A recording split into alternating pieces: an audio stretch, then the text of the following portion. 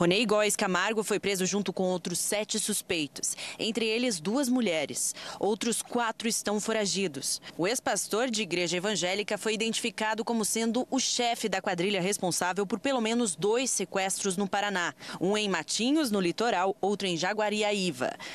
O tático integrado de grupos de repressão especial, o Tigre, realizou a Operação Jaguar em parceria com a Delegacia de Jaguariaíva durante 2 meses. Os policiais apreenderam carros e motos, além de armas e drogas. Até agora, a polícia conta com o equivalente a R$650 mil, mas trabalha com a previsão de encontrar até 2 milhões até o fim das investigações. A operação acontecia de forma organizada e segmentada, e o modus operandi priorizava a pressão psicológica.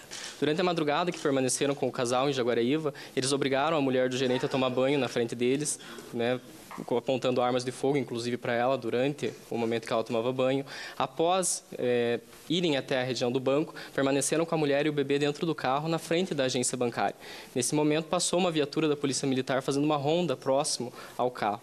Nesse instante, eles colocaram um fuzil na cabeça do bebê, de apenas 3 meses de idade, e afirmaram que caso ela tentasse acionar a polícia, dar algum sinal de que estava acontecendo alguma coisa errada, eles disparariam contra o bebê. Dentro da estrutura da organização criminosa, eles tinham pessoas responsáveis por fazer o levantamento das vítimas, levantamento esse que era extremamente demorado, muito bem feito e completo, a ponto de eles chegarem na casa do gerente e ameaçarem a família, dizendo que sabiam que a pessoa tinha ido no hospital, precisava de atendimento médico, que isso seria, que eles não deixariam ter esse atendimento, ou seja, fazendo uma pressão psicológica enorme nas famílias.